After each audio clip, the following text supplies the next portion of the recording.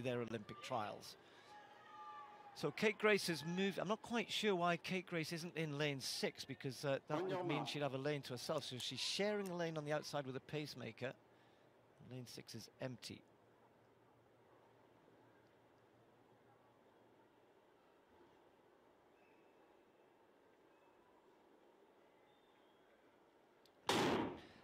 Long time being held there.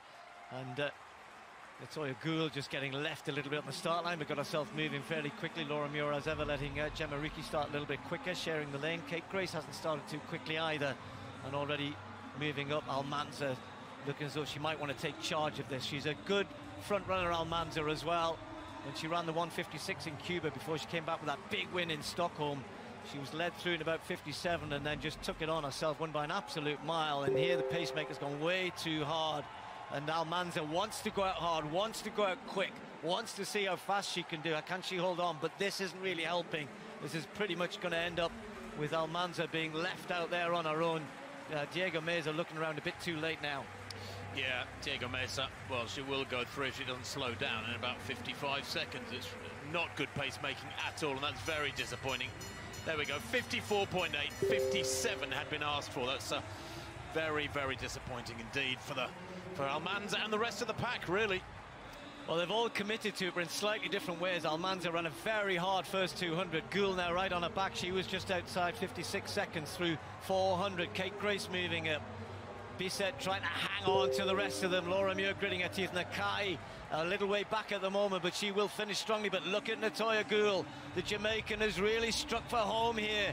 She's talked about how much confidence she's been getting from her racing in 2021, a little bit from last year as well, but is this a little early? Kate Grace, as we see Almanza just going backwards.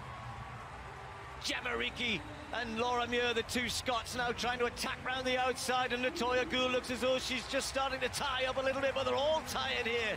It's Gould, Grace, Ricci, Muir trying to look for a little bit of room, now going to have to check out and go wide and try and get past her teammate, and Laura Muir's going to get there. The 1500 strength is showing. Laura Muir with a massive personal best, and that for her might be something which might make her think about a decision a couple of days ago. Was it the right decision? I think she'd probably still say yes. That's not far off the British record. It is a Scottish record. It's quicker than Lindsay Sharp has ever run, and Gemma Ricci just behind her, both of them inside the old Scottish record. But Laura Muir, who said, no, I won't run the 800 of the Olympics, I'll just concentrate on the 1500. I think, Tim, that was because everyone went out hard and Laura was there and was able to pick them off because she's just had that bit of strength to keep going, that bit of extra endurance. Well, fabulous run, isn't it? Really quick times there. Ricci, personal best in second place. Personal best for Kate Grace in third place. But considering what an untidy home straight run Laura Muir had, that is